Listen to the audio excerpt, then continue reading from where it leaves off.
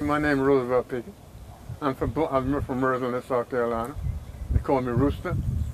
And I was born over on the Wassaso plantation, the Bayfield area. And I got to working at all the lodge. Here I is, still hanging in here. And I'm Theodore Russell, born Bookreen.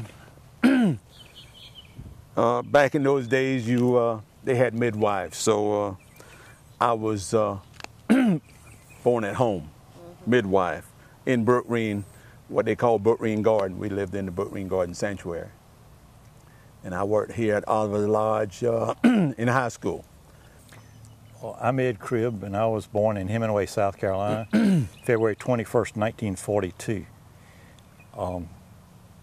I lived in Georgetown, grew up in Georgetown, then moved to Murrells Inlet in 1960, and then to Myrtle Beach in 1968.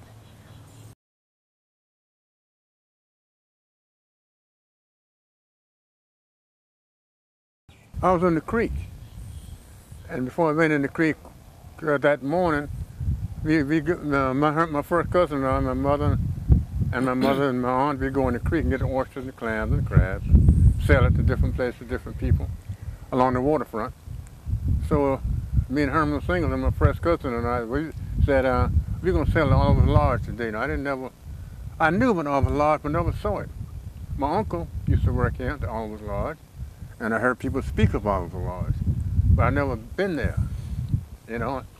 So I saw this big, old, long building. As we pull up, there's a dock out front, and the dock went across from the trees across the oyster beds to the channel and went along. Before they done the dredging, the channel went along the front out there. We pulled the boat up, got our crabs and a few clams, summertime. And by the way, me and Herman was barefooted. No shoes, went bogging for crabs, no shoes. I had about 2 dozen, Herman had about 2.5. Yeah, really. You can imagine going to the fish barefooted. We ain't had no shoes. Right.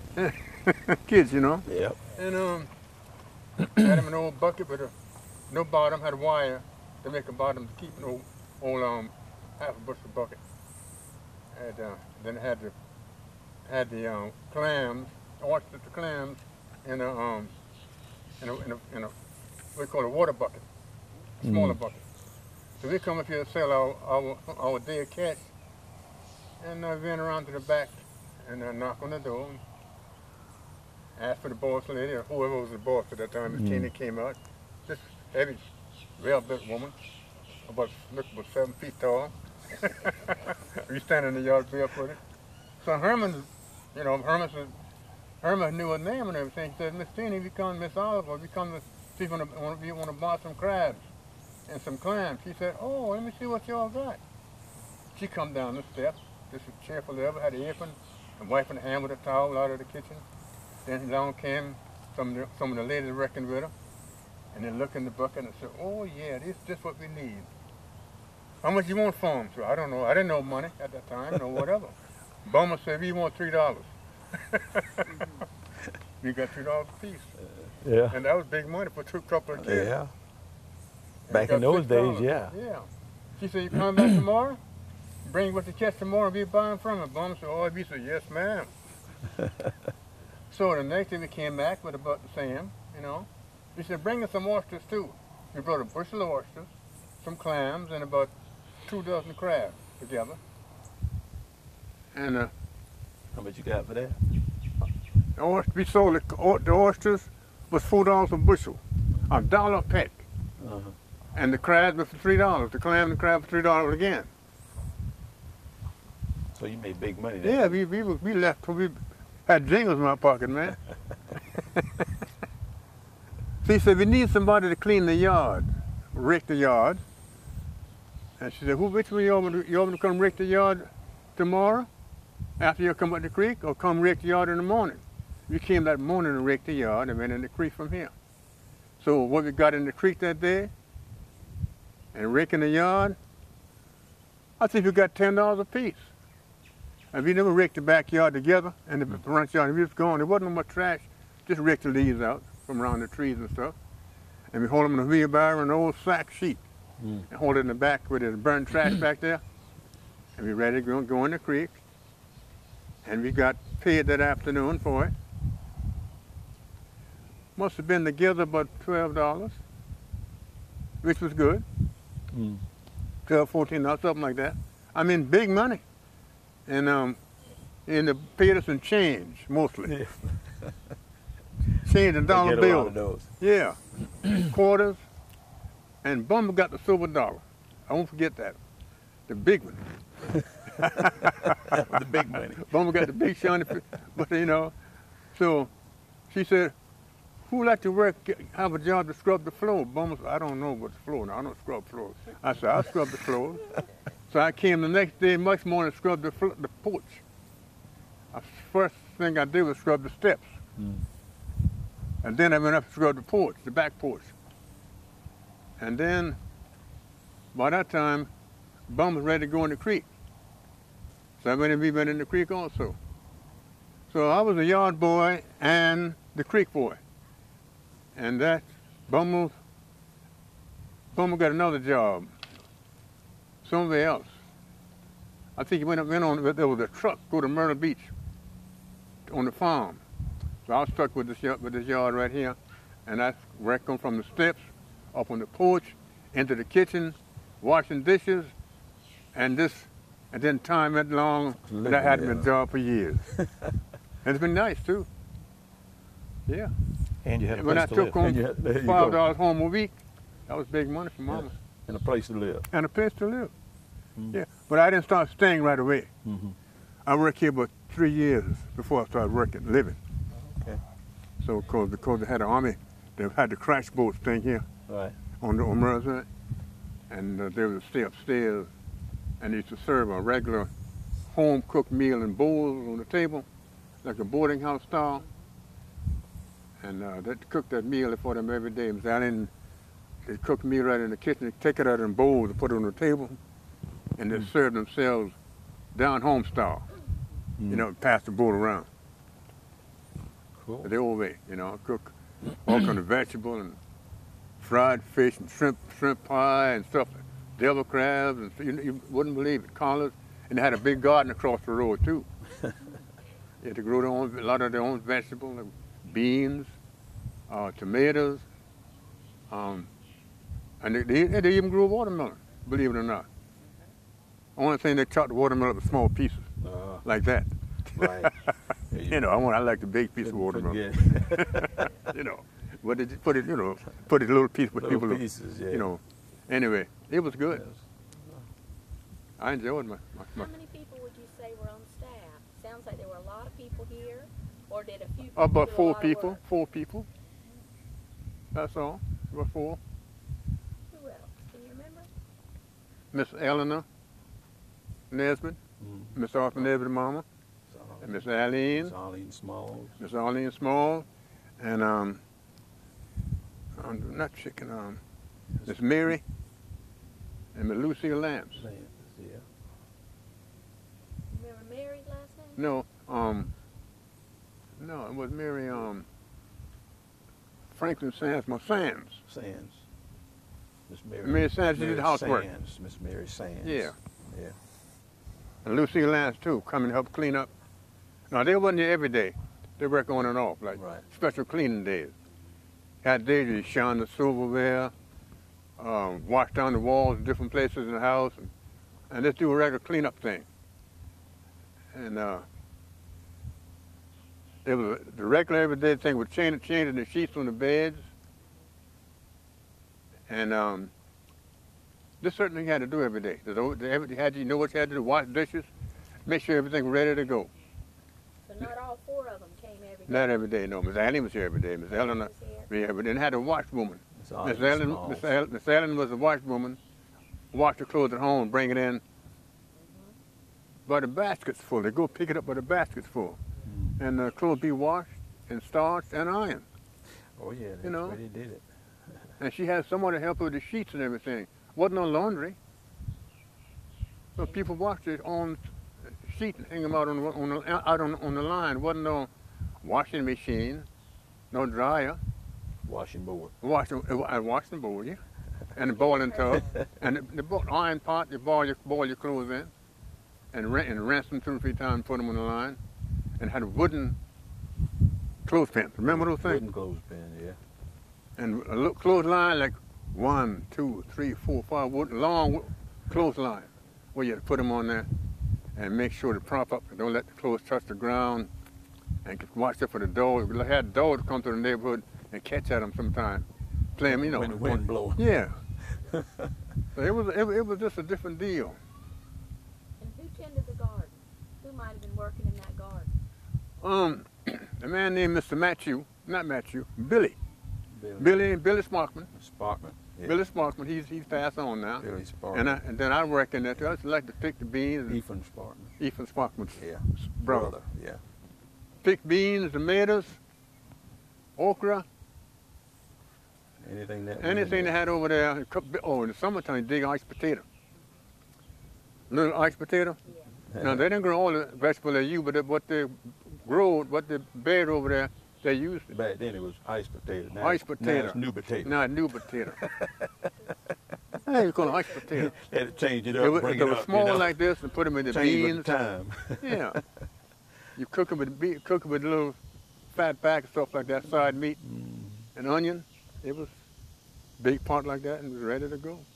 And if so much came out of the marsh and so much came out of the garden, were there other things that came in on a truck or things that you remember being delivered? Your seafood, a percentage of it came out of the creek, out of Murrells Inlet Creek. Flounder, blue shell crab, stone shell crab, Clam. shrimp, clams, Oysters, some of the oysters. and sometimes the people that catch mullets in the nets and whitings.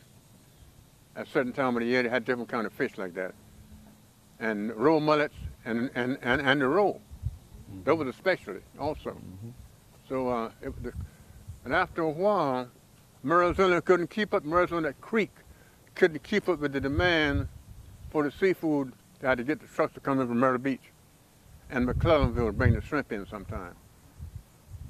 And later, the people that run out of Georgetown, the shrimp boats people would come up and bring shrimp on their truck and sell it with head and everything, and you buy it cheaper like that.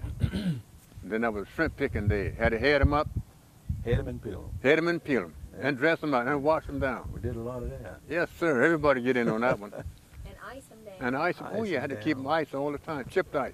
And where's that And ice then, See, back coming then you. from? where did you get the ice, Ed Cribb? Conway. Conway. Had ice what was house that up here. name? That's his name. Ori Ice. Ori Ice Ice Company. Company. Is that right? Used to bring a big canvas Big- bucket Yeah. on the bottom with Big 10 bottom in it. Boy, that was some nice time going up and going to the ice house. You had to peel all your shrimp. Yeah, to because peel you 'em didn't- all. You didn't buy it already Well, peeled. Rooster, No. you talking about the 40s now. Yeah. Yeah, I'm Yeah. coming Air up, Sea man. Rescue would have been in World War II. That's when they kept the boats. The Yeah, 63-footer. Got my Back in the lights on. 40s. Yeah. That was a scary So time. you were about 8 years old then. 8 or 9 or 10. Yeah, that was a scary time. That's when sometimes you turn your lights out at night. Because the Japanese, they say, might come up, and the German come from the beach. If you didn't know, nobody had, there was law. It had it called dark night. Yeah. And you don't light no lamp. You'd be so scared, you couldn't even cook supper or nothing, Yeah, do it daylight time. Yeah, and then the people go out on the beach and be looking, but they wonder if they'll see anybody tonight. They ain't never catch nobody. I heard it caught some out of North Carolina one time. I don't know how true that was. But he all kind of talk, Yeah. And further up north on the Atlantic coast. Then you hear every now and then they talk about the Germans sunk a ship off the coast somewhere. That was another scary thing. They pick up bodies. They knew it was true because they said they had bodies float up on the hill. That had been out there for days, and all slick from the oil tankers that they'd, from the ships and stuff. So it was a scary time back in the 40s. Early 40s. Early Yeah, 40s. that was before my time. Yeah, the early Yeah. 40s. I'm telling you. See, really, when Daddy had 5 kids now, Right. 5 children, and he said, "Oh boy," he was telling Uncle Jerry and Uncle Gene Singleton, waving the paper in the air. They had drafted him to go in the military. He was going to get to take the test. And he was had a liquor in his hand, whiskey, corn liquor, and his paper. And he was so happy to go. He was going to go get in the army, go fight the Japanese, whoever, or the German, whoever. And he was so happy to go. And after he got in there, he was so miserable. He didn't want to leave. He didn't think he would be going a whole year. When he brought those boats right Yeah, here. then he got so sad, like, you know. Yeah. Anyhow, he went on in there. What made him happy about going into the military? What do you He's think? going to leave home, get away from Murrells Inlet for a while. You know, there wasn't no jobs, hardly. The thing was going downhill. And America was just coming out of it. Was sort of a semi-depression, like, you know. And, you know, making money on the farm, in the creek, and feed your children from the garden. And what a few little dollars you could make. But Murrells Inlet was moving along pretty good, because they had a few people moving, coming down to the water and living like it was a tourist area. You know, a few of the big shots be driving the automobile with the outboard engine. Well, be pushing along. And you stop. Trying to get your dozen of crabs. Yeah, and you stop and look at them, and they make a wave, put that hard right, and look up a total of the tree. And you rock the boats, you know. And we had to keep building our boat.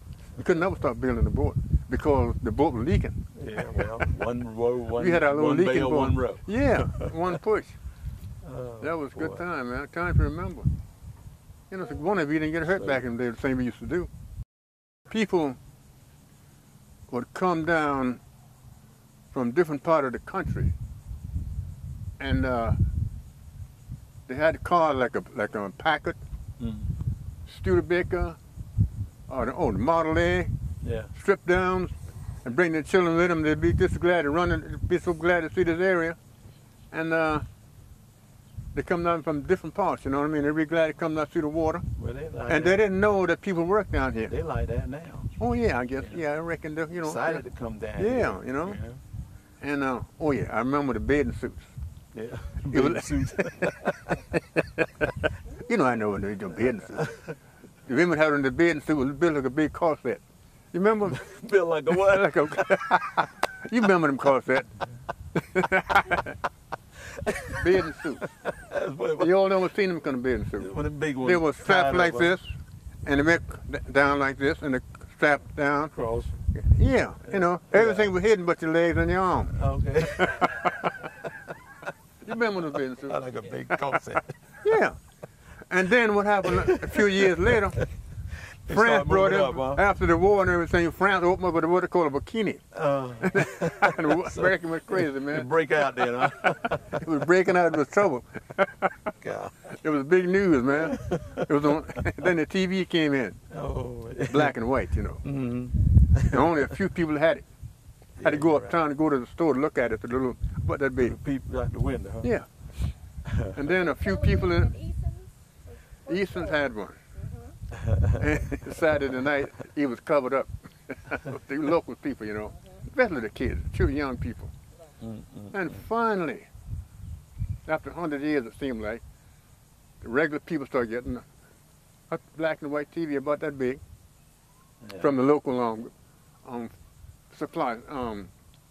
What, like Mr. Snyder, Mr. Georgetown. Snyder used to run around Mr. in Snyder the used to car, credit sell them it to you for $1 a Bring week. it to you. And Mr. Snyder, Out of the car. That was a store.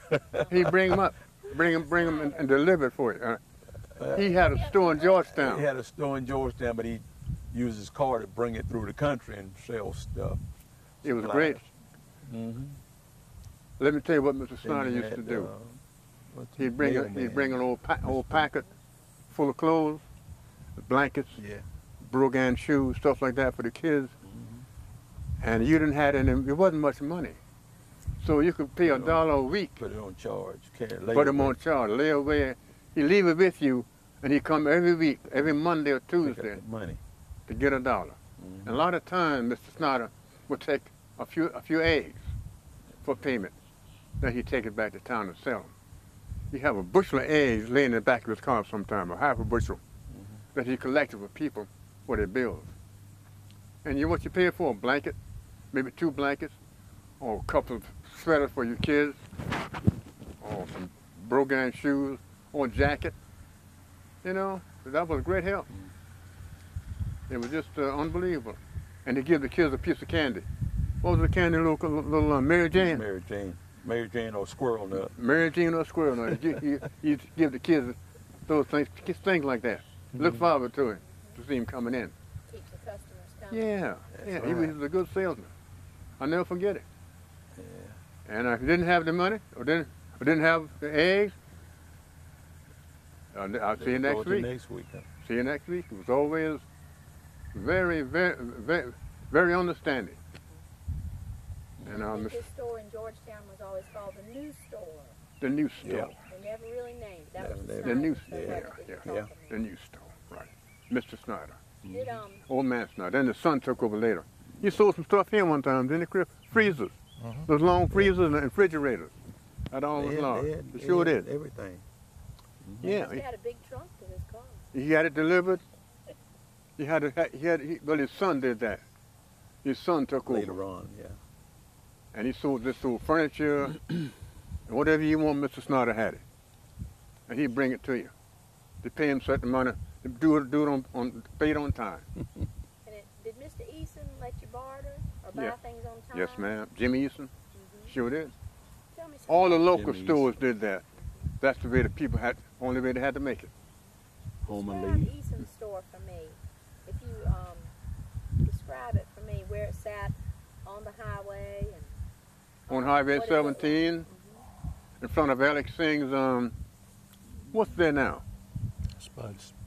Oh, the Dead Dog, right? Dead Dog right now. Dead Dog is about in the middle, it's about in Dead front of, Dog, but it used to be across the street. yeah, front of Dead Dog. On the, Where the old Bay Harbor used where to the old be. Bay Harbor used to be. That's right. Big wooden building. Big wooden structure. Mhm. 3 stories. Mhm. The store was on the bottom, and on the north end was when Bay you- Harbor Grill. Cleveland tearing up the place. Bay Harbor That's Grill one was way on the Cleveland north was side tearing of it. up. That's the third floor. Third floor where the girls what was used to on the live. second floor? The Easons lived there when I was. Yeah. Yeah, they lived there. With this actually, whole family, Danny, Ronnie, when Dickie, Danny- Danny, Brenda. Danny, I yeah, don't know Danny, what relation he was. Danny Eason. Yeah. Yeah. I see Dickie every now and then, Yeah. and Brenda. Miss Yeah, I see Dot died, Dickie. you know. Yeah, Dot died. She died, about last year? Yeah, last year. She was 92. Mm-hmm. 92. Yeah. In fact, they That's got a the house for sale up.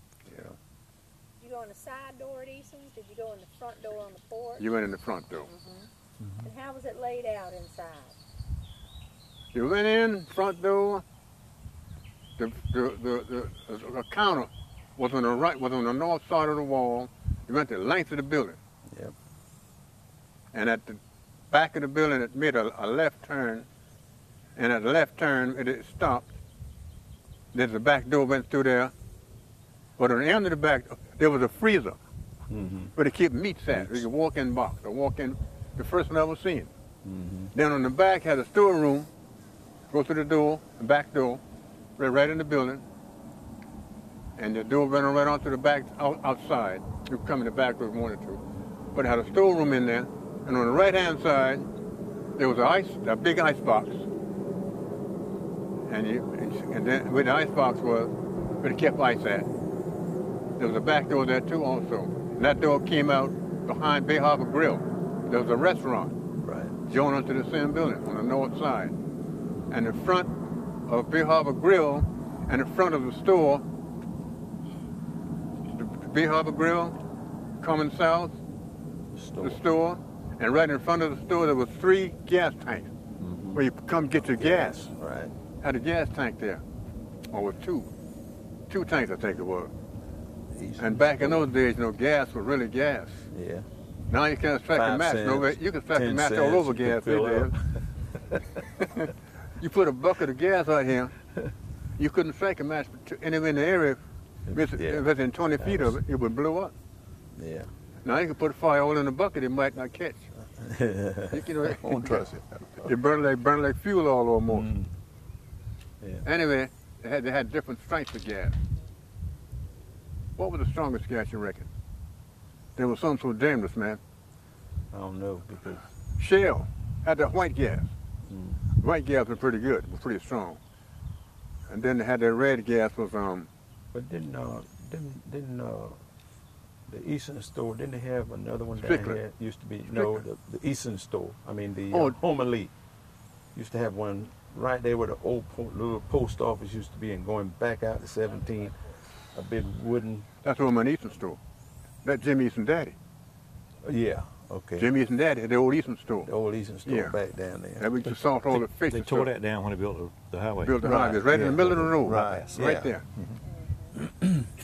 That we used to go have a salt. Used to, Mr. Nansen used to catch fish for 100,000 Salt mud. pounds. And then Mr. Eastman would buy a whole bunch of it. And the ladies from home all around the area would come split mullet. Salt Take them the guts down. out of them and salt them down in barrels, and then send them out here by the truckload. And that was a big business. Salt fish. Salt, mullet, and sweet potato. That's right. Where did the salt come from? Was it delivered? It was delivered. Nobody was processing salt. No, like not salt water. nowadays. No. It was delivered. It was delivered in bags. Bags of salt like this, 50-pound bags. White bags. And with cloth bags. It was sealed. Yeah. Because it couldn't be, because salt would fall through the little holes. It was cloth like this, but it Yeah. was thick, Yeah. Thick almost cloth. like canvas. flour sack. Like canvas. And you said Easton It wasn't did run paper. It credit? wasn't paper. Ma'am? Easton's did run credit. Oh, yes, ma'am. Everybody ran You credit. better believe it. And how about barter? I don't know, but Snyder let you I don't know. barter some, It but- probably did, but we kids couldn't get into that. Now, I had a $1 a week credit there. Yeah, I did. You $1, huh? I had Yeah. a $1 a week credit, and that was great for a guy my age. that was- Barefoot in the creek That was too. big money, though. I had a job then. Miss Easton had a cigar in his mouth. Woman Easton. Twist to the It's a side. very Lucille Chewed boy. up My on it. mama named Lucille. He said, "You say you want to get a credit account going?" I said, "Yes, sir." He said, "Yeah." He said, "Who?" I said, "I'm Lucille boy."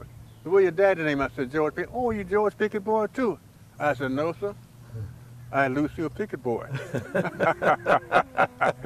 I'm Lucille boy, not daddy boy. I'm Lucille boy.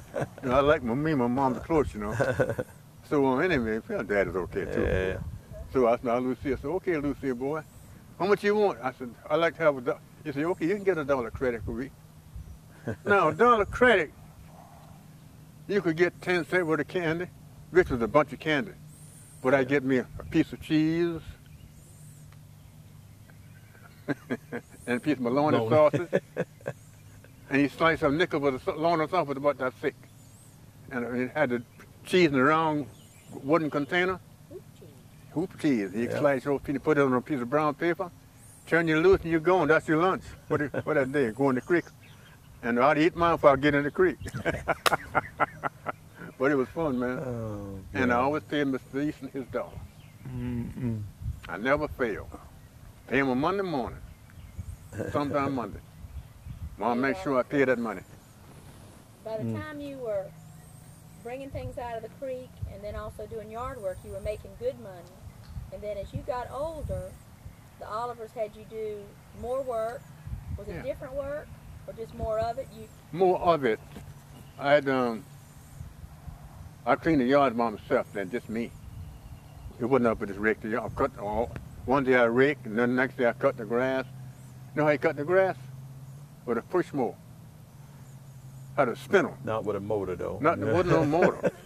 A spindle. It was sharp, though. And I'd like to Still work got with it. one. I could adjust it just right.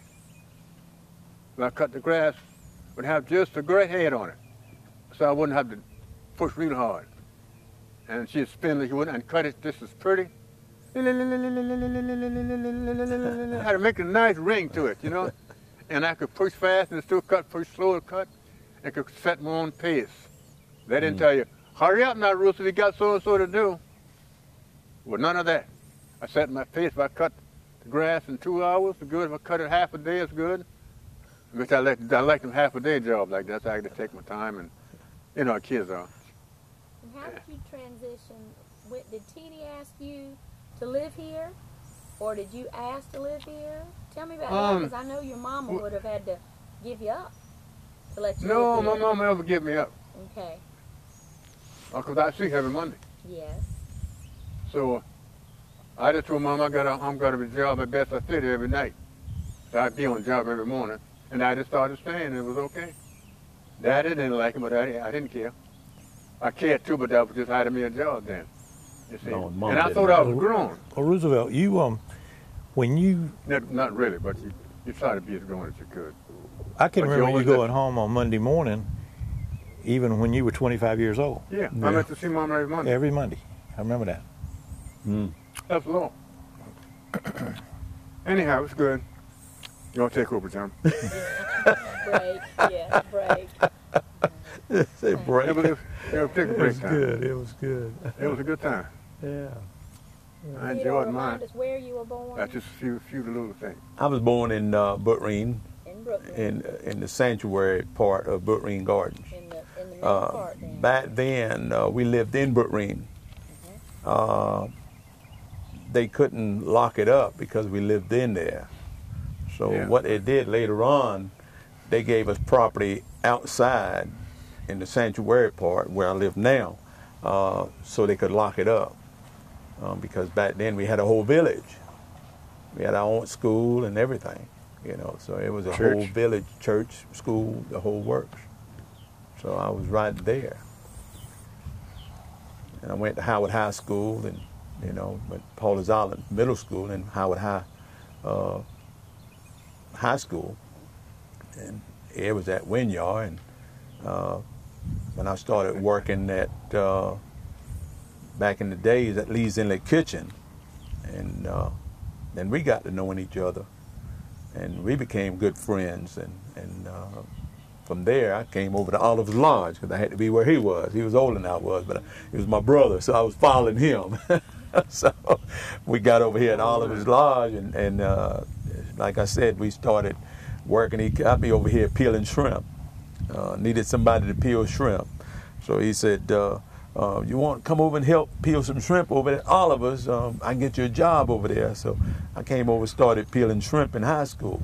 And ever since high school, I've been here peeling shrimp, working with Ed and Miss Teeny and Captain Mack and them. And it was funny because back in those days, Ed used to pick up the help. He had, that was a 50, what was that station wagon? 57. 57 Chevrolet station wagon. And he used to pick up the help. Well, I used to feel good when he would let me go pick up the help because I got to drive the car. And Who owned that car? he did. That was about 60. That was 65, I guess. yeah, somewhere. And I had it redone, and I bought it from Wesley Gordon. Yeah. And took the engine out of it, put a new engine in it, and he sold the engine to somebody, and the engine ran forever. Yeah. I think I put about 4 in it. Because everybody drove that station wagon. Because everybody loved that station wagon. He was going around picking up the help. They know when he was coming. He'd get there, pick them up. Miss Eileen, Black and white help or primarily black help? What we talking primarily the black help, because they didn't have rides, you know, to get to work. And from where to where? How far a distance did you travel picking up? Well, there's Murrells Inlet. Actually, farther south I ever went was to get Lou Nesbitt, Arthur Nesbitt. yeah, that was down in, at that was in Litchfield. Litchfield.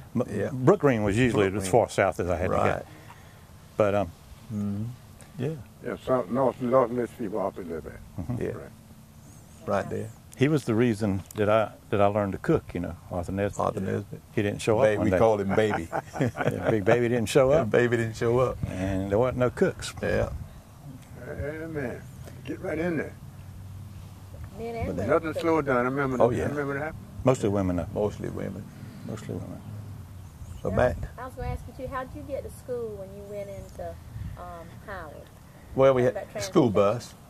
They used to school buses from here to Georgetown. Was it regular county or state school Regular buses? state school bus county. 'Cause I Yeah. remember for a long time Reverend Bezel Ran about 32 miles an hour all the way to Georgetown.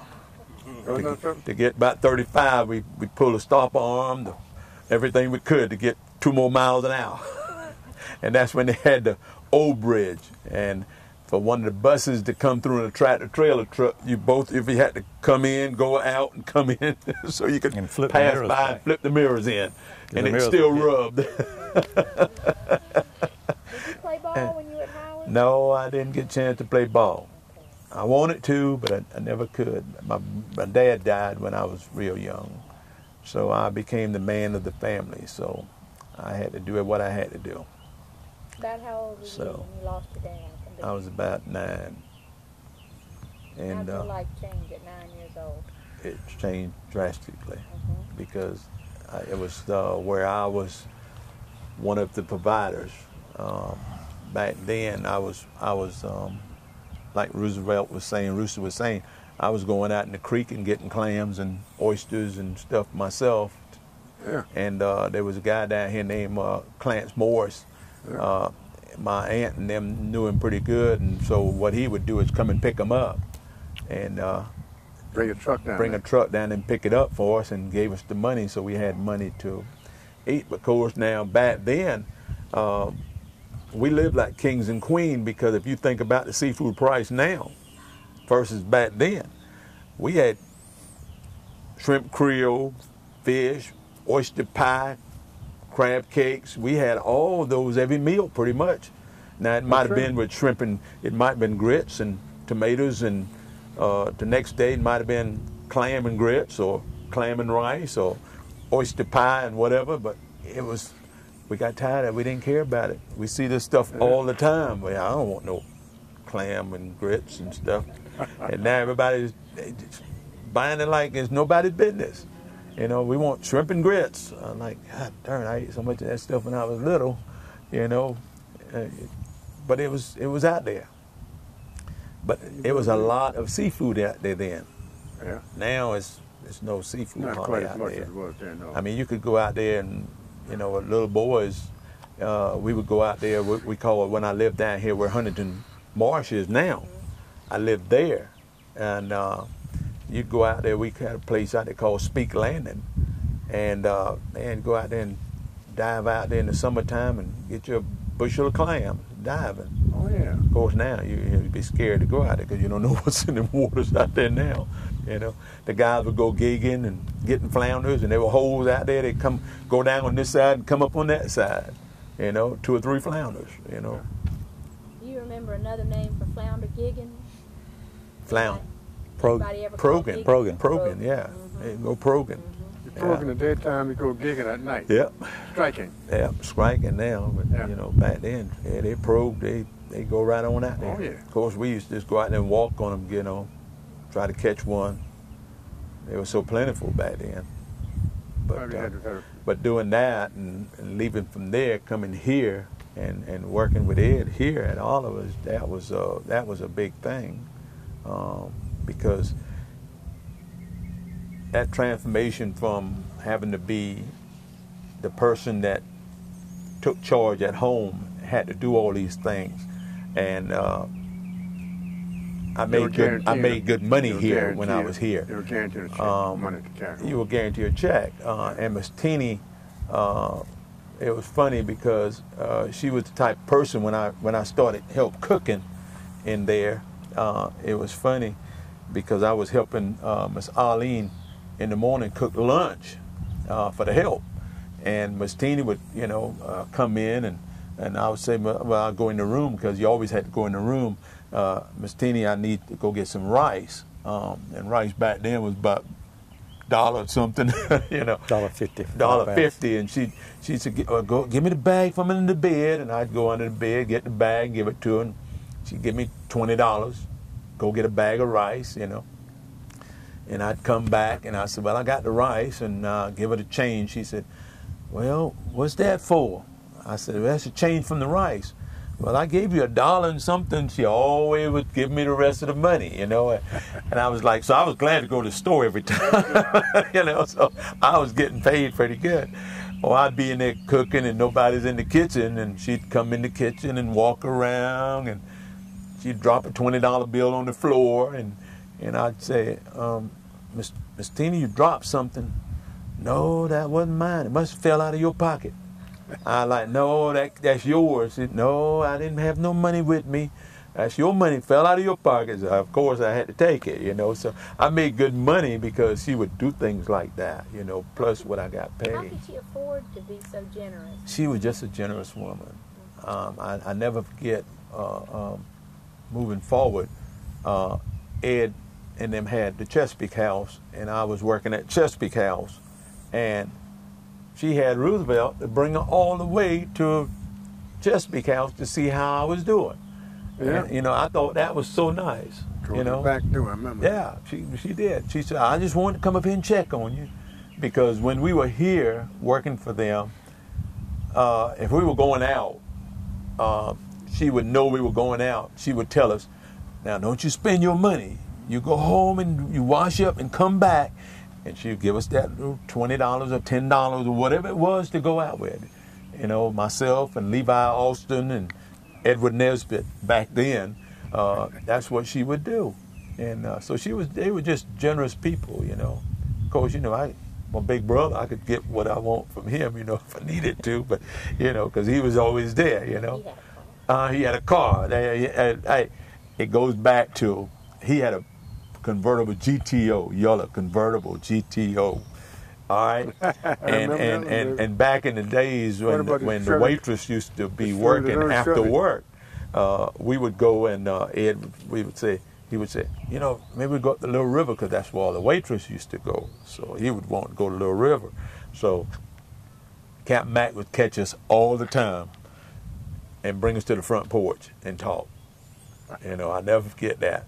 And a few nights he left early, so he got to go to Little River. Captain Mac would catch me and put me on the porch right there.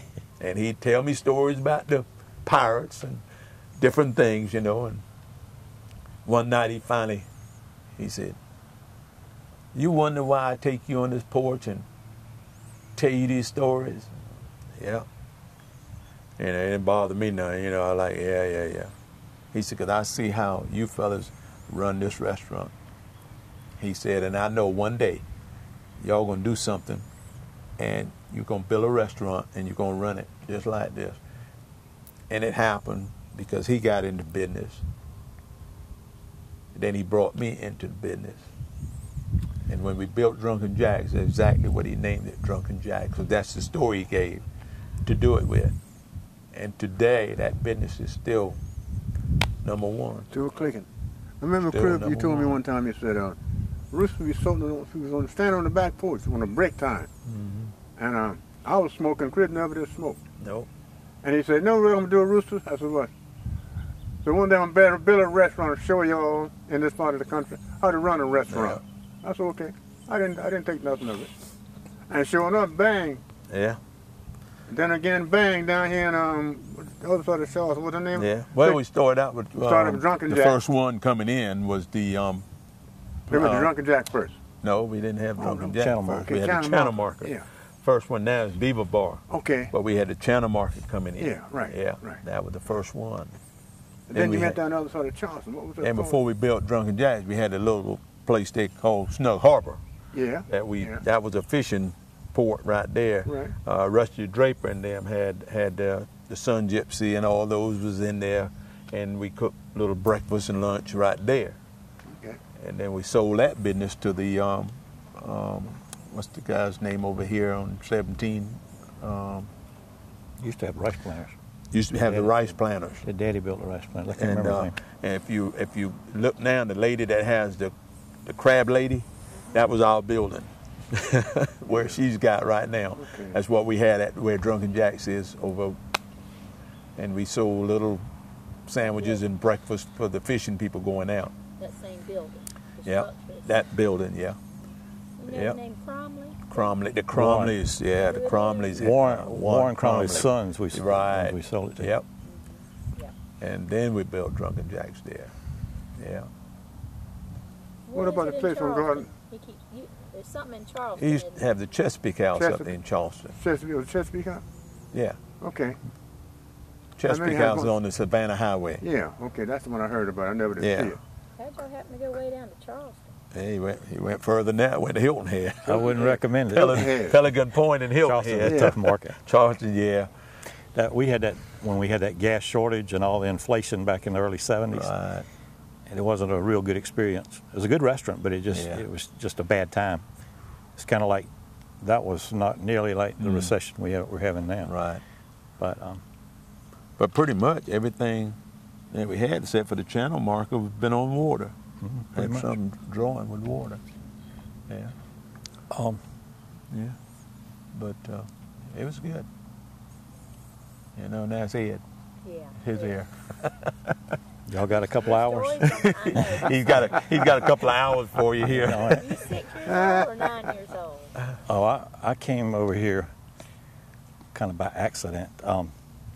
Cleve McCleary and I lived at the castle in summer 1960. We graduated from high school on June the 1st and went to work at Dawson Lumber Company stacking lumber for the Dawsons. And we lived at the castle at Adelaide. You know, Cleve knows everything and everybody. And Ms. CO, who was Sonny CO's wife, was the head of the Girl Scouts, and they had a 99-year lease on the castle. And he went to her. We couldn't find a place to stay. And he went to her and asked her if we could stay there for the summer.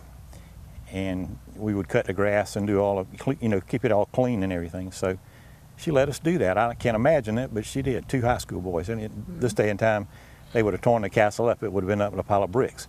But now, I mean, back then, we didn't do that kind of stuff. Well, we worked out there on the lumberyard all summer. Well, not all summer, but till the 1st of July. And Cleve decided we weren't making enough money, so he came up here, and his mother was a Marine. And of course, Ms. Oliver was a Marine, and Marine's on several of the restaurants here. So he said, somebody will give me a job. So he got a job bussing tables. Well, I don't think I'd ever been out to eat. And he started right around the 1st of July. And on the 15th of July, it was on a Monday evening, he went to work. And we only had one car, his car. It was a blue 52 Chevrolet, and he had painted it, or we had painted it blue with a paintbrush. Yeah. But it ran good. But anyway, I was down on the beach at the castle. I'd already finished all the stuff I had to do, and I was down there talking to this girl. And I looked up, and there was this man standing there with a captain's hat on and sunglasses standing on the dunes. And I kind of thought for a second that I had seen him. I think I had been up here with Cleve to pick him up or something. And I thought it was Captain Oliver. And he walked a little closer to me, and he said, "Ed, is that you?" And I said, "Yes, sir." And he said, "Cleve wants you." And he turned around and started walking. And I left the girl on the beach and followed him, got in his station wagon, came right here. They gave me a bus pan and said bus tables, and I didn't know what they were talking about, because busing, to me, a bus was something that you rode on. And that's the honest truth. But anyway, they gave me a tablecloth, a white tablecloth, and I didn't know which end was up. Right off the farm, you know, stacking lumber all day. But it was pretty nice. Place is jammed full of people. Now y'all picture this. This is all sand out here. Right. That part's not there. It's all sand, and there are people. The restaurant's full. The porch is full. They're standing in a line down here, going out that way somewhere. Now that part out there wasn't there. Yeah. It was a reedy place. You remember when they filled it in? Yeah, I'm on the building. The cars are all out here, and I'm in there with a bus pan, and they said just pick up the dishes and put it in the bus pan. Take everything off, take tablecloth off, roll it up, put it on top of the bus pan, put a tablecloth on, set everything in the middle, flowers in the middle and everything around it, take it to the train board. I didn't know what the train board was, but it was easy to find, because there was like 6 guys there washing dishes. No dishwasher, which I didn't know. Yeah. You know, we didn't even know what a dishwasher was back then. This is July the 15th, 1960. And We're smoking. and I finished up that night, and somebody came to me and said, "What do you want to eat?" Well, you know, being 18 years old and weighing 130 pounds and running 10 miles a day and working at a lumber mill, I've always had an appetite. So you can have anything you want except steak and lobster. Everybody did that. Can you imagine how much that must have cost? Of course, things weren't like they were saying. No. Things weren't then like they are now, price-wise. But anyway, I didn't even know what to order, because I didn't know what a shrimp was. I'd never even seen one. Anyway, that was my first experience. So after that, the guy that didn't come to work, I guess I got his job. So Cleve and I came together after that, and we worked the rest of that summer. And that was 1960. And of course, Roosevelt was already here, and he lived upstairs. Yeah. And he was a lot bigger than he is. He was like muscular and loved to box.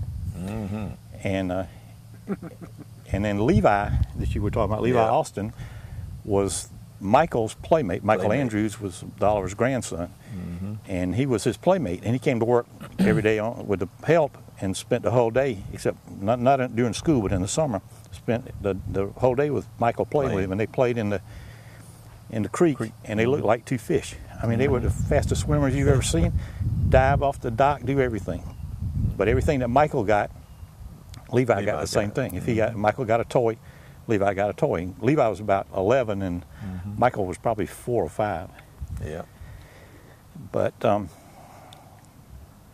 somebody mentioned a while ago about hush puppies, and I guess that was probably, I'd never had a hush puppy, and I'm gonna tell you something. When you came in here at 5 o'clock after working all day in the lumber mill, and they gave you a basket of hush puppies for a snack, honey, that was something good. Yeah. You could take it home cold and eat it in the morning for breakfast. Worked till the end of the summer. Oh, yeah. At Dawson and working here. You could heat them up and take them home with you? Heat Oh, them yeah. up the next You day, put them in the oven? You didn't have to heat them up. Yeah. And talking about Captain Oliver and Mrs. Oliver, they were very unusual people. And you asked a question, how did they afford to do all that? Well, if you can't imagine the number of people that this restaurant did in the summer. I mean, from the 1st of June until Labor Day, every day, we're talking about 1,000 people. And that's with no air conditioning, no conveniences like a dishwasher or actually the hoods. There wasn't a hood in the not really. in the kitchen. Fans. You had fans that Coming out the windows. Yeah. And a hole in the reversed wall, you know? and drew the smoke and the grease out. There was no city sewer. We got that in the after we built Drunken Jacks. And the thing about it, but all those people, everything pretty much was cash. It was all cash. It was all cash. You didn't Yeah, have the credit credit card cards wasn't and no such thing as all that. that then. So you know you had it all right there. Where was the money counted? Was there ever a scare? Was there any? Did he count the money upstairs? No. Where was? Actually, let me elaborate on that a little bit. This is an interesting story. I doubt if you guys even know this. Of course, you know that this building didn't have locks on the doors. Nothing. It was never locked. Back. Somebody had to stay here all the time, Right. and it was only closed on Christmas Day. And even though in the winter sometimes there's almost no business, it was always open. Yep. And maybe not everybody, you didn't have the same amount of help, but you had Miss Allen was always here. Arlene was always here. There's 2 people in here working. Yeah. doing Right. something. Always. Yeah. And but now getting back to the money, I can remember sometime during the 63, 64, we hired a cashier.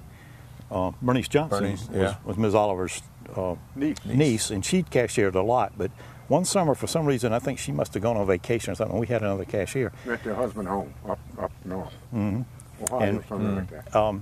Ms. Oliver asked me one night, she said, something came up about how busy we were, and she said, I don't understand. We didn't take in but $1,250, which in 1962 or 3 was pretty good. But Should've took more. I was like, my goodness, I'm adding in my head, and I'm not real good with numbers, but when you put dollar marks by them, I can add them backwards and forwards, and I could then too. And I knew that something was wrong. Yep. So I said, let me go get the tickets. Well, the tickets that night, it was in the middle of the summer, and your spindles, you put tickets on there a little tall, and they have a point on them, and just stamp them down. We kept all the tickets, and it had run over that spindle, and these are really thin little sheets of paper. And so I took them, and I counted, and we had served, I want to say 1,052 people, and taken in $1,250. And while I was out there counting in the dining room, she was in her room counting money, and she counted 3 or 4 times. She still had $1,250, all $20 bills. No, I'm just kidding about that, but a lot of $20 bills. So I don't know whatever happened, but that cashier disappeared. But we never had any trouble with anything else that I know about. No. But she had a little poodle. If you went to that, 2 poodles, you went to that door, poodle let her know. Somebody's dead. She had 2 or 3 of them all in time. So that was her security. During the passage of time, she had Was 3 she on the main people. floor or upstairs? Main floor. The main floor was her office. Yeah, right downstairs. Over. Her bedroom was the office. Yep. She did her business. Everything in there. Everything in the there. bedroom was the office. Yeah. She had her chairs on the bed, and she lay down and talked to you. Or she stood up in a chair and told her a kickback chair, I call it. Had a TV in there. Everything was in that telephone. room. She said she did Shower. everything on the farmer's plan. Yeah. Because all the money came in the summer. And I remember this guy with GMAC. she always had a new station wagon. Right. She wouldn't let me drive it to get the help, but she always had a nice station wagon, and she would pay for it, a payment every summer or something like that. Every 3 months, every 3 weeks, I think. 90 days thing was quarterly. Anyway, she said, this guy from GMAC told me one time, said he went to pick up payment. He said, and somebody took him into this bedroom and said there was $20 bills laying all over the bed, and there was a little boy about 3 years old. He said there was money all over the bed, and there was a little boy about 3 years old throwing $20 bills at everybody. That was Michael, and Michael was kind of wild. Grandson. But everything was cash.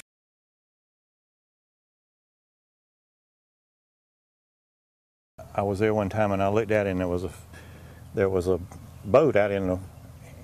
Roosevelt, you're gonna love this. There was a boat out in the water, anchored, and I said, Miss Bailey. I said, no, not Miss Bailey, Miss Lucy. I know her last name now. I said, Miss Lucy, what kind of boat is that? Is that a friend or a foe? And she said, that's Hobby Nance's boat. I don't know. Friend or foe? Hobby Nance's boat. I don't know. Yeah. Don't tell him what he That was the gentleman. I worked with him. I fished with him for 19 years. Man. Yeah, he was. That's what Miss Lucy was, a tiny little lady, and she was feisty as she could be. Yeah. What that big around? That was Tina's tiny sister. That's And, Tina's sister. Yeah. And her nephew, Bubby was her nephew, right? Lucy's nephew. Bubby Vereen, Bubby and Johnny. Right. Yeah. And Sammy. And Sammy. And Sammy, yeah. Yeah. Sammy kept Wayside. Sammy kept it and then got and rid of Bubby it. and Johnny were at Sunnyside. Sunnyside, right. right. And Bay Harbor was another good restaurant. Yeah. Lee's Inlet Kitchen, Bay Harbor, And Wayside. Ebonell. No, before that was Johnny Loud. Clipper Ship, Johnny Loud. Yeah, And yeah. somehow they were connected Yeah. with the Marines. I don't know Right. which. Miss Loud was a Vereen. Right, she was. That's Tina's yeah. first cousin. First cousin, Right. exactly. I know that because So, Weston. Yeah. His wife was a Loud. Yeah, right. But I don't know. Ebonell came a little later. Later. Later Okay, than that. yeah. That Say was that one again? Ebonell. That was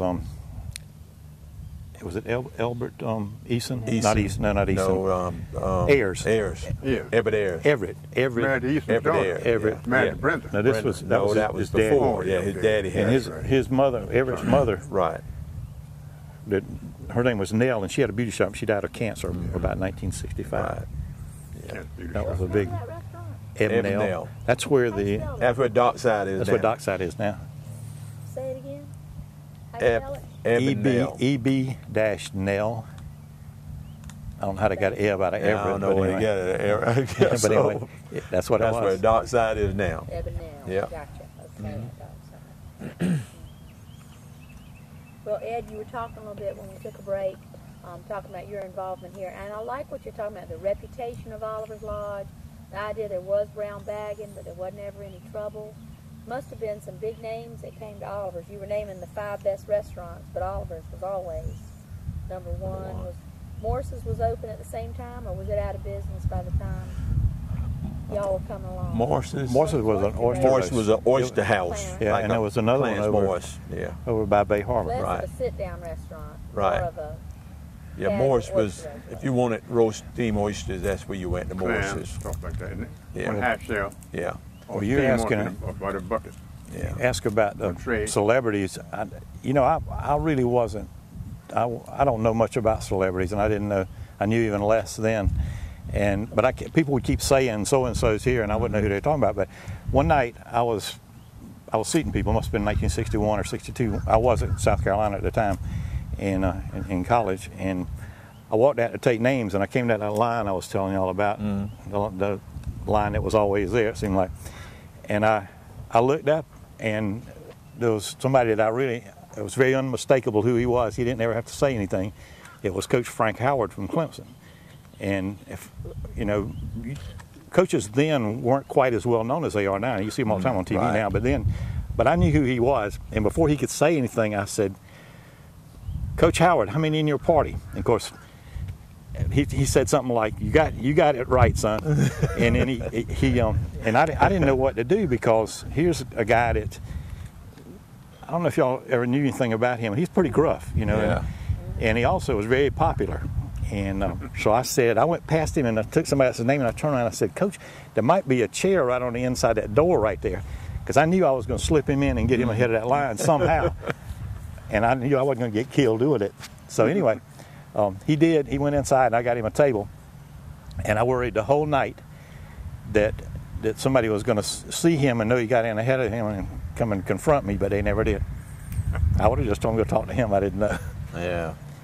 But there were lots of celebrities when they would come to town. In the back door too, you know. Remember that? Oh yeah. Oh yeah. Except for coming to the kitchen. Why is that? A few. Always that. Like Mickey Spillane. Come up every now and then. All those. Remember Mickey Spillane? You know, Yeah. Mickey Spillane Oh used to yeah. Avoiding He the wouldn't line. want to break the Avoiding line. the line. Well, you know, you just had those people that knew how to come to the back door. And there were Get some in. people come to the back door You and put know? their orders in, take their food and Yeah. go. Had a lot of those too.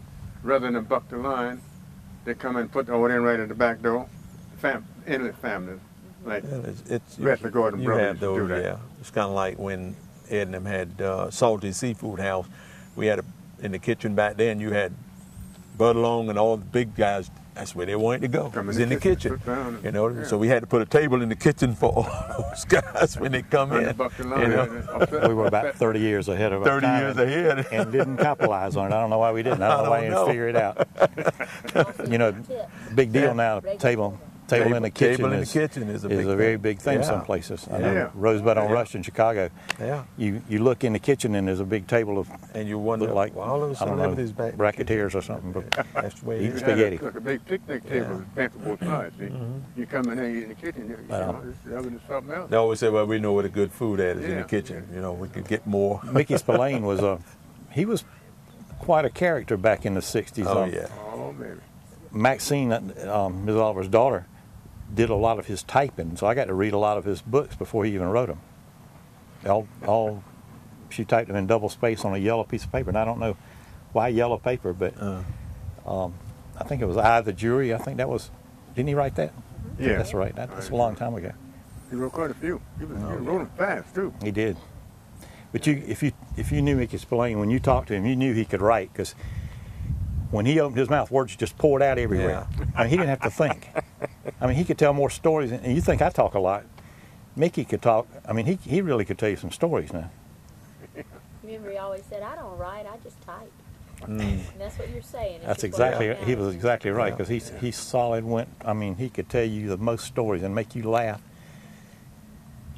And he's a part of Oliver's Lodge because not only did he like to come eat here, but there's something else special about Mickey and Jane that you'll want to tell the camera. Oh. Because they live here. They're They got part of married it. here, They're too. part of the inlet. They got Yes, married right here. They sure did. That's what They I had their, what do you call it when you, What was his Anniversary? first wife? party? What was her name? Birthday party. Yeah, he Oh. did. Had a birthday I used party to here. go down Marriage. Yeah. Marriage Oh, after she's from Mississippi. At a wedding. What was it? What was his first wife's name? Jane. Not Jane. Jean. The Dark-haired first, the woman. first one. Yeah. Jean. I went out with Jean. him. Her name was Jean.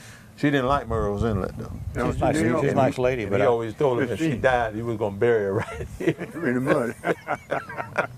Table Yeah, for but- kids. I think it was Jean. Jane Spillane. Yeah. Jane Spillane, yeah. No, not Jane. Jane. Before that one. Jean. He Oh. was married before. it was Mary That's Ann. right. Mary Ann. Mary Ann. Yeah, Mary Ann. Jean is the one Yeah, that that he's married to now. Mary Ann. Yeah. She was from Mississippi. Mississippi. If She you could didn't ever like see any two people that were more opposite, it. Yeah. And might be me and Melissa. I'm not sure. he always told her, I'm a barrier in Murrells Inlet. So They finally separated. they got didn't separated before Yeah. she could get buried here. And her children moved up north. They moved up to Yeah. Russell. They live with her daughters now.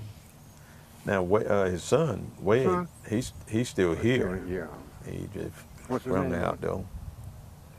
He wasted. He Were still y'all is. at the Still wedding? listed. Were y'all here when Yeah. Mickey and Jane got married? Were y'all here by any chance? when I was they got Not me. married? Not at the When he wedding. got married no. here, I was. Yeah. Had a wedding here. Sure. Whereabouts at Oliver's Lodge? What? In front of the fireplace, in front of the mantelpiece, In front of the in front fire. of the fireplace.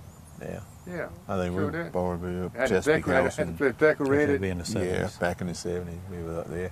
and it had a cheese. They had a cheese that you're supposed to spread on bread or cook it, or hors d'oeuvres Uh-huh. that you smell it when you got in the house, gentlemen. You smell it when you I got won't it. forget it. We had to cut it up back there and serve it. Uh, And it, I didn't serve it but I had to open it and it had the kitchen gone. It didn't smell like something you're supposed to eat. It didn't But smell like they- something you were supposed to eat. It was imported cheese, some kind of imported cheese. You heard? Hey, man. You know what I mean? Yeah, and I got you. I wouldn't eat none of it. It would smell Didn't like smell right. smell like sour fish.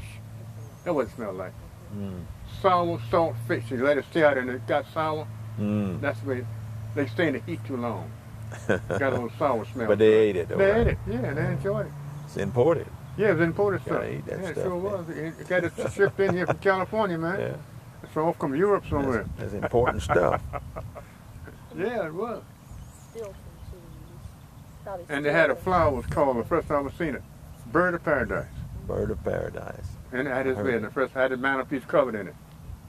And up at Mickey and his wife stood there, and they took pictures and pictures. And So you made got a lot of speeches. history there. Yeah, in that you know, and building. he came up for his birthday, Yeah. 80-something birthday, I Yeah. forget now. And Lee Magic was the cook. Mm. And then and then they let all the help come out of the kitchen after the wedding, after they got through eating and everything, and take pictures with Mickey Spillane, just took pictures with everybody. Yeah, Everybody took a picture, and something happened to my picture, but he took a picture with all of us. that's when. That's Yeah, just back big- when you big- had Lou and Miss Arlene and Miss Irma and Miss Flossie and Prize, Prize and some of that. you had all those back then. Those was the Tamil. main head cooks and dishwashers and man. you know. I had a crew in there. And when you go back to those hush puppies, Miss Arlene made that hush puppy. It's like, you know, that was the hush puppies. you know. Cribb. Excuse me. Yeah. You and Cribb, you and Cleve, and the guy was married to Sheila. Remember Sheila? Eddie Kenyon. Eddie Kenyon. We call him Ghost Rider. Ghost Rider. He was fast. He was shaking all the time. He died, you know. Yeah, he died Yeah, I heard he way passed way away. back. Yeah. Okay. He didn't live Now- to be 50. Wow. Eddie Kenyon. Ghost Jackson. Rider. When you Mhm. and Cribb, and Cleve, and Eddie Kenyon had a tray, Mm. they bring them two at a time. Yeah. They started throwing them under the table and all that. Oh, I remember back You know, then. trays at a time. Yep. And Levi the Rooster said, we got to do something about this. I said, okay, what are we going to do? Let's get this boys moving. That's all right. I said, let's catch up, fella. We was outside. Trays all over the place. And they didn't call us. I don't know who's, remember, Cribb? You know, and finally you said, Had them big boy, three, we ain't got no room. big That three was it. compartment sink, and you had wash water, rinse water, and final water. That's right. On the drain board. And we got in there in 30 minutes to caught up Wash with it and stack it. I'll tell But you you a know, little something about it. again, excuse me, a dishwasher couldn't have done what we did. No. Oh, no. I couldn't have kept it. Couldn't But- keep up. A dishwasher couldn't have done it. You know, back those days, they paid everybody cash every week, every Sunday Mm-hmm. night, and they paid them in an envelope with dollar bills or whatever. Yeah.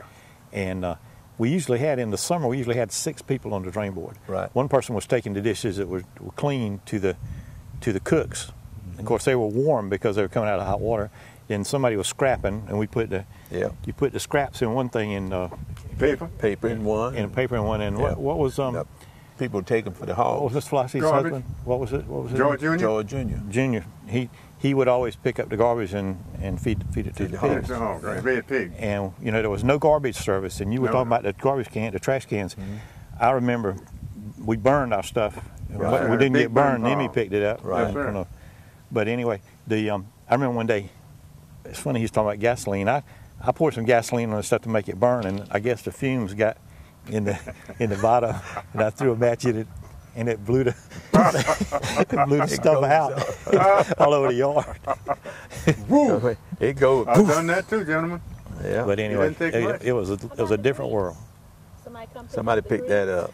What were they Carolina and looking for Southern Southern Processing. Same Processing. guy still doing it. Yep. Yes, man. Is- I That's can't when they remember his made name. lipstick and hair stuff and all that kind of stuff out of that. Cosmetics. grease. Now they make Lot diesel of fuel it. out of That's it. Big Now they make business. diesel fuel, It's a right? big minute. It's a good Tons of thing. it. We should- Every month they pick it up. Yeah. Still doing it. Mr. Eford Lee said that, told me one That time was his- he kept all his MFB in cans behind the MFB was Yeah. the name of name of the shortening, and he kept it all, and he sold it one time a year, and he'd buy his son's cars with it when, when he sold it. Son of a gun. That's what he told me. That's what he did. He stole it. Carolina and Southern Processing out of Everything back then was MFB. Was it Marion? Fayetteville or somewhere, Fayetteville, North North Carolina. Carolina. MFB shortening. Yeah. Had some good stuff. That was some good stuff. I don't know why they quit. And Lee, you know, I'll tell you about Theodore. When I met him, he always was cleaning up at the Inlet Kitchen early in the morning, and I'd stop at the post office. That was every day. We stopped at Red and White to get food for lunch, because maybe in the summer cooked every day. Lunch. Actually, I think she could meal. because Captain Oliver had a heart attack, and he had to have he couldn't eat just regular food. He had to have something kind of bland and with not too much calories. So anyway, I was at the post office, and I'd see Theodore, and I started waving at him every day. And then once in a while, he'd come over and talk to me. And I did mention one day, I said, Theodore, if you ever want a job, come over and see me. Yeah. He was every bit of 14, but he was real tall. And so I think it was the next week before Easter. In this business, nothing happened between Labor Day and Easter. But when Easter came, it was like a breath of fresh air. You know, you got some money flowing and excitement and all going on.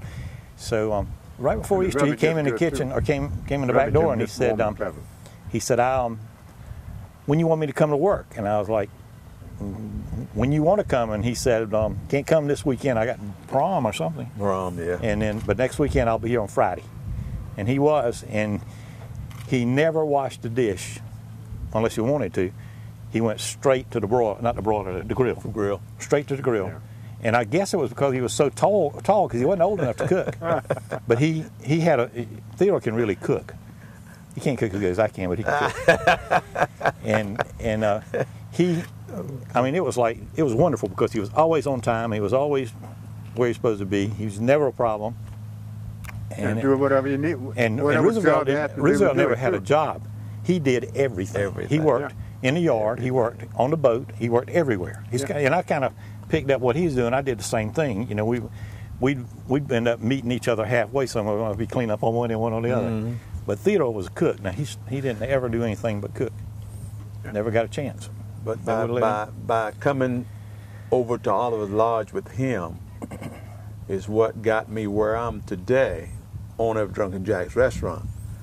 Because working with him and him going to Myrtle Beach and working at Chesapeake House, Ed Young had owned it, and I think you worked in part of it, got part of it, and he always told me, because when I came back from the military in Vietnam, we were working for Atlas Construction. Ed was doing buildings, so he came and got me. He said, I got you a job. So, I was one of those, I want to take a couple months and do like the rest of the guys. I got you a job. So I went to work with Atlas Construction doing metal building. Well, back those days, you didn't make a lot of money in construction. But we had enough money to probably on Friday we got enough money together and we buy a chicken and some sausage and do a chicken bog every Friday. Well, this one particular Friday we was there and put the chicken bog on that morning. Has to go, a lot of them guys. Ed said, all right, every time somebody go by the pot, they check it because we were up on the building. I go by and I check it. I like, oh, it need a little more pepper. So Ed come down. He said, oh, I need more pepper. Everybody came by, need more pepper. When we got through for lunch, the rice was so black with pepper, we couldn't eat the chicken bog. Lord, have mercy. We threw the chicken bog out for a dog. The dog came by and smelled it and kept on going. A mockingbird came down, got one bite and flapped it. That rice stayed, that chicken bog stayed until we threw it away. Nobody could eat it. But that's the way we did every Friday because we never had enough money. If we bought one Coca-Cola, we split it. Him and I. If I set mine down, he probably took it and be gone. And drink it. But that's the way it was. So a few years later, after we started building a restaurant, he got me into the restaurant. He said, if I ever make it, you're going to make it. You're going to be in the restaurant business. And he gave me that word, and he stuck with that word. That's why I always love him, and he'll always be my brother, big brother, no matter what. Because of him, I'm the now owner of Drunken Jack's restaurant. Well, and Inlet Affairs. You know that I was Theodore's best man. He was my best man at my wedding and everything. I had on You the know. best looking tuxedo you've ever seen. Yeah. And Outshine the gloom. well, you know, I was, you know, He was a little taller than me, I can't taller, say. you know, I was real skinny. He always used to tell me, he said, man, when you gonna ever put some weight on? I finally put the weight on there, you know, because I was always so skinny, you know.